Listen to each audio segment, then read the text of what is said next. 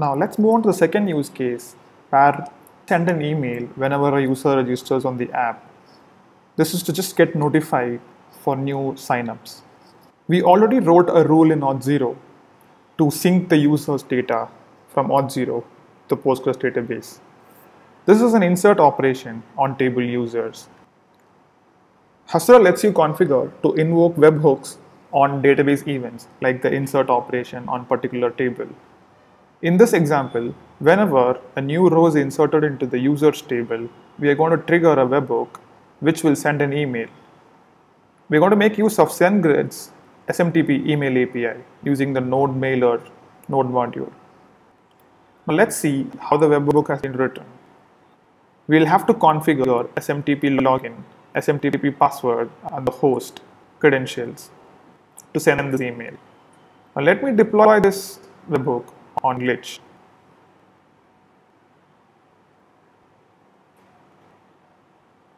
I'll remix the project.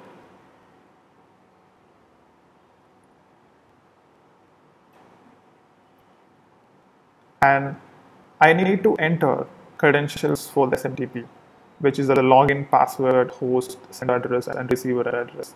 So let's go ahead and create this credential from SendGrid.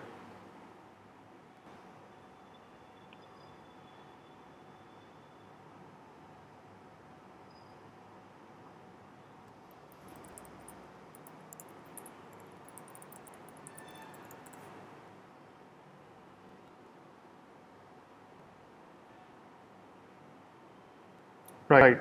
Now let's go to the settings and generate a new API key for the event webhook that we're going to write.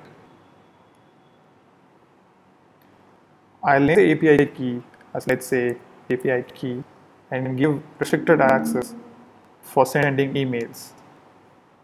Let me click on create and get the API key. Copy this API key and use it in the next step.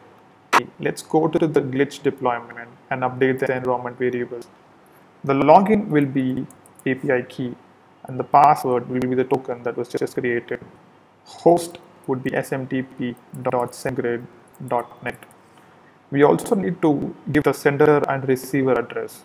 So let the sender address be praveen@hasra.io and the receiver address, let the receiver address be praveen plus learn@hasra.io. Alright, now let's look at the app logs to see if it's running correctly.